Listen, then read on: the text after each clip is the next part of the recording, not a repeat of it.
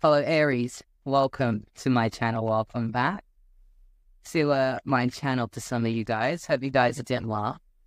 So this is your general love reading for June. We're going to take a look and see who's showing up in your reading. See what they think and are feeling regarding yourself, and of course, vice versa. Feel free to jump ahead to the start of the reading, guys. It is timestamped. So just check in the description bar below, see where it says start reading, click on that. Or just jump straight to the beginning of the start of the reading. This section is really for those that just kind of prefer to see me shuffle. As I always say, please just take what resonates and leave what doesn't. And if this isn't your story, if I don't pick up on your story, stick around, as sometimes they could just messages throughout that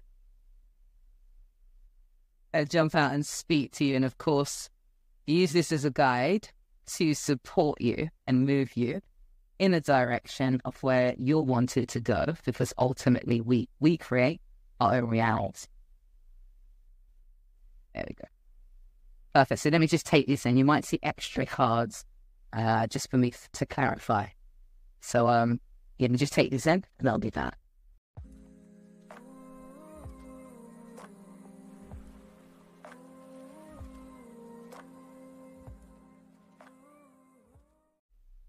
So Aries, let's start your reading.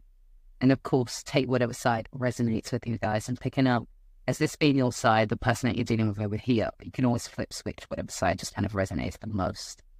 Okay, and of course, feel free to check out the other readings, which should be pinned in the corner as we speak. All right, so we've got chemistry here. There's a strong magnetic attraction.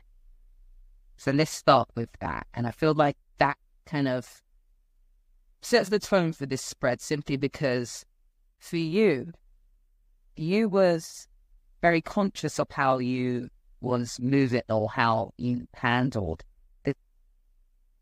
Very slow moving when it came to maybe your emotions. There's a slow aspect to this with the Knight of Cups, but I feel like you was pretty content. You was at peace. There was some form of balance, like moving at that pace, if that makes sense. Yeah, moving at that pace. So very conscious of how you was moving, handling this. There's an awareness, a heightened awareness on with the King of Swords. We're talking about high level thinking, be strategic, be maybe just, yeah, planning, wanting to move ahead, but there is this level of indecisiveness. There's an indecisiveness there, or having some form of awareness that there needs to be some form of transformation. I'm not sure whether that transformation, yeah, I'm sure. That transformation is more to do with you than it is to do with them. So it seems like you're conscious of this person or how to deal with this, and he was very much slow moving when it came to your emotions or just, you know, expressing or whatever the case may be. But you were content with that. You were content with that. But with your person, we've got the Knight. And the Knight is a very reckless type of thinker, very youngish energy when it comes to just their thinking. I feel like that's kind of based on whatever actions were coming from this way of thinking, because this is very fast-moving, reckless. It has to do with fear. So we've got the Fear of Swords, which talks about sometimes heartbreak for me, but sometimes it's also fear as well. So it's to do with some form of fear that they're finding quite challenging, but still holding on, or still sticking in there, if that makes sense. There's happiness there. Feel good, let's say that. Feel good and wanting to take this down a new path, do something different, go in a new direction. Right now, you're kind of processing things. You're showing up as the page. Sorry, not the page, the four. So you're kind of trying to process things. You're just trying to kind of get your mind around certain things, balancing your thinking around this, because there is this Three of Swords which is popping up, and that's to do with not fear, but heartbreak. And I don't think it's to do with this person. It could be someone else from the past, but just this heartbreaks in your awareness, something that you're wanting to heal as well with that Star card, something that you're wanting to heal, something that you're wanting to fix, you're wanting to give, put in on this, make the effort, let's say that, make the effort to actually do that, even though there is this awareness of it might be a slow thing or something that you've taken your time with, but you're definitely wanting to heal that now. It's like, okay, I want to do what I need to do, I want to give to this in order for me to kind of heal this spirit of this, what's going on here. And it doesn't necessarily have to mean something that you're feeding at this moment, but it's definitely something you need to process, work through in your mind, come to a resolution or a resolution, resolve it in some way, shape or form. But there's willingness there as well. Willingness there as well with the A. Wanting to just kind of put those emotions or whatever, turn your back on it really and move towards that ninth cup, which talks about emotional happiness that this person is displaying or has been displaying. Your person showing up as the King of Wands, a very driven, focused type of person, bottom of heart, let's say that. But there is this awareness that something has come to an end with that Ten of Swords there. But there is this choice. It's like, I've got a choice here about something. And I'm wanting insight into that. I'm wanting, a wake-up call, or I want to have insight into that choice that I know that I want to make, or that I know I need to make, or that I would like to. Yeah, there's a choice.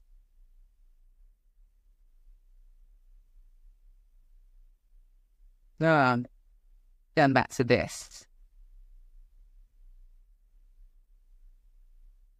We've got the 6, which talks about long-term, something meaning you've most probably known for a while. So this person, I don't think you've known this person for a while, or maybe you have, I don't know.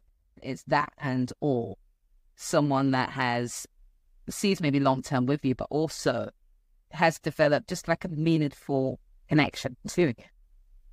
A lot of attraction. There we go. We've got that Lover's card, that physical attraction, and the King, which makes this person feel like they can actually have something with you. So it's more about, yes, there's no ifs or buts about whether there's chemistry there, but this is more about you clearing your energy. This is more about you dealing with and processing or coming to some form of resolution, coming to some form of resolve around a past experience that has caused that. Not to say you're still sitting in those emotions, not to say that you're still feeling those emotions, but it's like you're trying to make sense of it. You wanted to heal it. You wanted to try to make sense of it. And like it interrupts you progressing when it comes to just relationships, romantic partnerships in some way. I want to own that, not to say that I really need to, but I love the fact that you're now ready to kind of turn your back on that. Turn your back on that and move out of that space.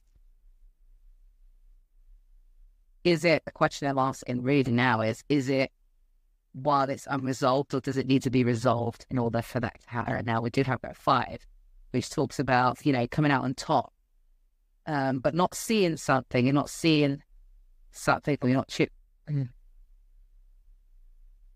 that could be choosing to ignore. So if you don't see or have that resolution or resolve, then is it a case of you just ignoring it? The key thing here is that you're willing to now move away from it.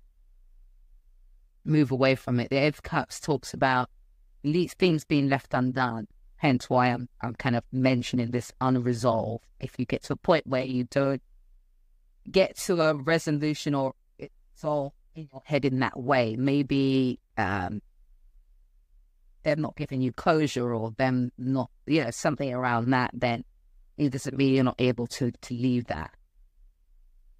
Questions unanswered, but still willing to move out of that. There we go. So hopefully this is giving you some form of clarity. For those of you who don't know, I do weekly singles and love readings. If that's something that interests you, as I say, subscribe to my YouTube channel. Other than that, have a beautiful, beautiful day, and I shall see you next